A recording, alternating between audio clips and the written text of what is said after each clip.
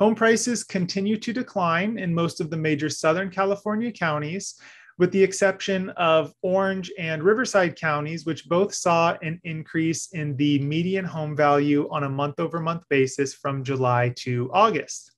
In this video, I'm going to be showing you the median home price for all of the major Southern California counties, and I'm going to be showing you what has happened on a month-over-month as well as a year-over-year basis, and then also talk about how far the median home price has declined since peaking back in April or May, depending on the county. I'm Tim Hamilton with StellarQuest Real Estate, and if you like to stay up to date on the housing market, make sure you subscribe to our channel. We upload monthly market updates as well as market forecasts from a variety of different sources. And if you enjoy watching this video, I would really appreciate it if you hit the like button. It really helps us get these videos out there to more people. Now, we're going to start off by taking a look at interest rates because they've been playing a very large role in determining how well the housing market is performing. We're going to take a look at Freddie Mac's primary mortgage market survey. And this data is released once a week on Thursday. And so we're looking at the most recent data that was actually just released today on September 1st. And they're quoting an interest rate of 5.66% with 0.8 fees and points being paid. Now, you can see that interest rates have been very volatile since about May. And they got up here, peaked around 5.81% in June, came all the way back down to just under 5% at the beginning of August. And now they're all the way back up to 5.66%. And really what's driving the interest rate moves is kind of, a lot of the talk that's coming out of the Federal Reserve and anticipation of what they're going to do with their federal funds rate. Now, the federal funds rate does not directly impact what happens with mortgage rates, but mortgage rates do tend to follow pretty closely to what the Federal Reserve is doing.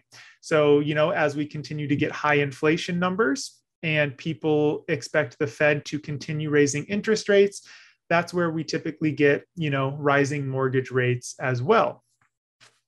Now, looking here, just one more source to show you interest rates. This one comes from Mortgage News Daily. And as of August 31st, they were quoting 5.99%. Now, I don't believe these numbers are considering any points being paid by the borrower, which is why they're typically a little bit higher than what you'll see on the Freddie Mac source. So now moving into the median home price, we're going to show you, and this is the median home price for all property types and in all price ranges for each county. And this data comes from InfoSparks, which they get all of their data directly from the multiple listing service, which is where agents upload their listings to the public. So we're going to start off here with Orange County, which is actually one of two counties that saw an increase in the median home price on a month-over-month basis. And in August of 2022, median home price was $990,000, which was up from $972,500 in July. So that's about a 1.8% increase on a month-over-month basis. And that's a good sign for the housing market, showing that, buyers are still out there purchasing homes and engaging in the housing market. Now, year over year, home prices in Orange County are still up 10%. So that's a very strong year over year number. But being compared to where they peaked back in April at $1,059,500, the median home price is down about 6.5%. So that's a pretty significant drop, in a few short months. So, it'll be interesting to see what happens from here, but, most of the other counties are continuing to see price declines. So now we're looking at Los Angeles County. The median home price in August was $841,000. That was down from $861,676 in July. And so on a month-over-month basis, the median home price dropped about 2.4% in Los Angeles. And home prices are only up 1.7% on a year-over-year basis. So not doing nearly as well as Orange County or some of the other counties I'm going to be showing you. Now, home values in Los Angeles peaked in April and May at $900,000. And so since then, home prices have dropped about 6.6%. So a very similar level to what we saw in Orange County. And you can see that San Diego County is actually following very closely to what Los Angeles County did here. So moving on to San Diego County, in August, the median home price was $799,000. That dropped from $815,000 in July. So on a month-over-month basis, San Diego County saw about a 2% drop in home values. And year over year, San Diego County is still up 8.7%. Now, since peaking here back in May at $861,000, San Diego County, the median home price has dropped about 7.2%.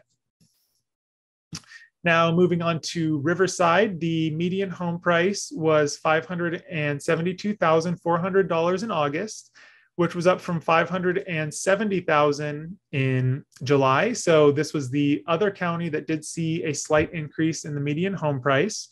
So on a month-over-month basis, that's about a 0.5% increase. And you can see that Riverside County is still up 9% on a year-over-year basis. Now, since peaking back here in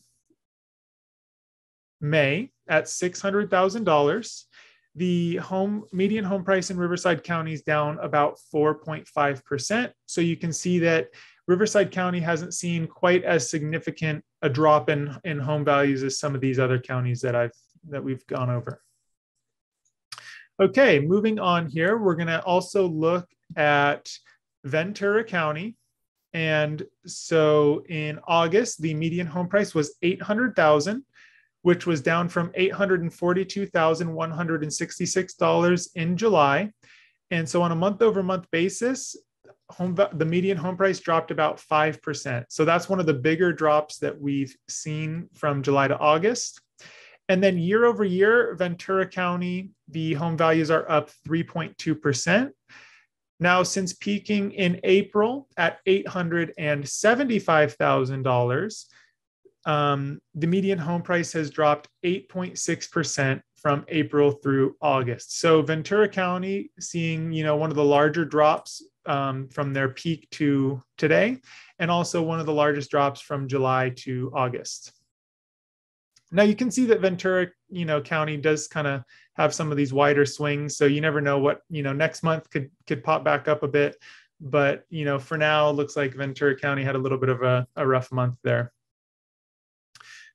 Santa Barbara County, the median home price for August is $625,000. That was down from $630,500. So on a month-over-month basis, the median home price dropped about 1%. And on a year-over-year basis, Santa Barbara County, the home prices are still up 5%. And since peaking back here in April at $681,000, the Santa Barbara median home price is down 8.2% from April through August. Now looking at San Bernardino, the median home price in August was $492,000, which was down from $506,000 in July.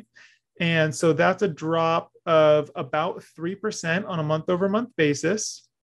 And the home prices in San Bernardino County are still up 7.2% year over year. So that's a pretty strong number. And since peaking back in May, the home prices have dropped about 5.3% from May through August.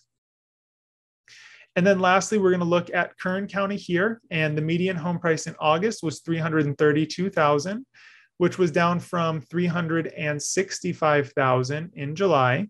And so that's a drop of about 9% on a month-over-month basis. And home values are actually down 4.7% on a year-over-year basis in Kern County. So this is the one county where prices are down on a year-over-year basis. And since peaking back in May, the median home price in Kern County is down 10.8%.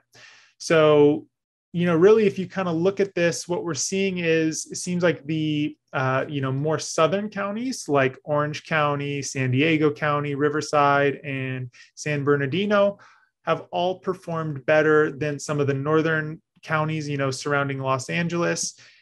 And on a year over year basis, they seem to be performing much better for whatever reason.